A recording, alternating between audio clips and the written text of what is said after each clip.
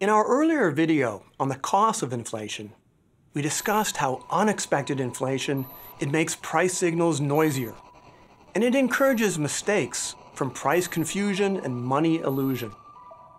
Another cost of inflation is that it makes long-term contracting riskier. Suppose that a bank lends $100 at an interest rate of 10%. But suppose also that over the year, the inflation rate is 10%. At the end of the year, the borrower pays back the bank $110. That looks pretty good on paper. But during the year, money has become less valuable. Due to inflation, what used to cost $100 now costs $110. So what is the bank's real return? Zero.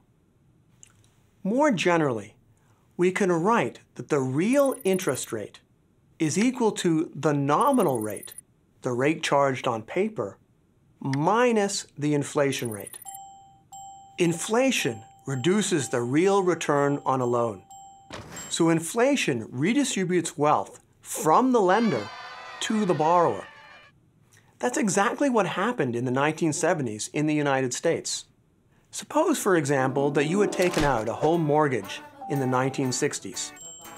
As a borrower, you'd have done really well, because few people anticipated the high inflation rates of the 1970s.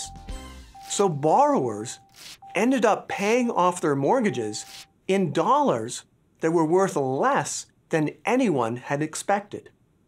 Of course, if lenders expect that the inflation rate will be 10% over the coming year, they'll adjust the interest rate that they charge. If the inflation rate is 10%, for example, then in order to get a real return of 5%, lenders must charge 15%.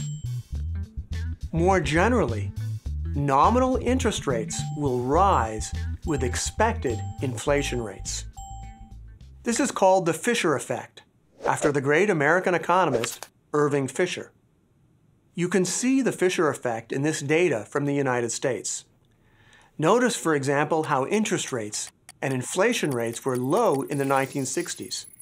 But as inflation increased, so did interest rates. Interest rates reached a peak of almost 20% when inflation hit 15% per year. Since that time, inflation has fallen, and so have interest rates.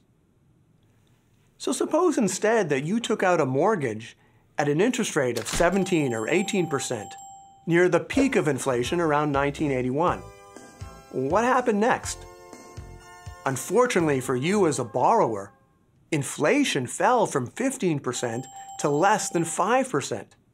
You were willing to take out a mortgage at the very high interest rate of 18% per year only because you expected that your wages would be increasing by at least the rate of inflation, 15% per year. But when inflation is increasing your wages at only 5% per year, the real cost of paying your mortgage is now much higher than you expected. When the interest rate is 18% and the inflation rate is only 5%, that's a real rate on your loan of 13%. That's a great rate for the lender, but it's a terrible rate for you, the borrower. So summarizing, we see that when inflation is higher than expected, wealth is transferred from lenders to borrowers. But when inflation is lower than expected, wealth is transferred from borrowers to lenders. Now imagine that inflation is high and volatile, so it's difficult to predict whether the inflation rate will go up or down. As a lender, do you want to lend? No. You fear unexpected increases in inflation. As a borrower, do you want to borrow? No. You fear unexpected decreases in inflation.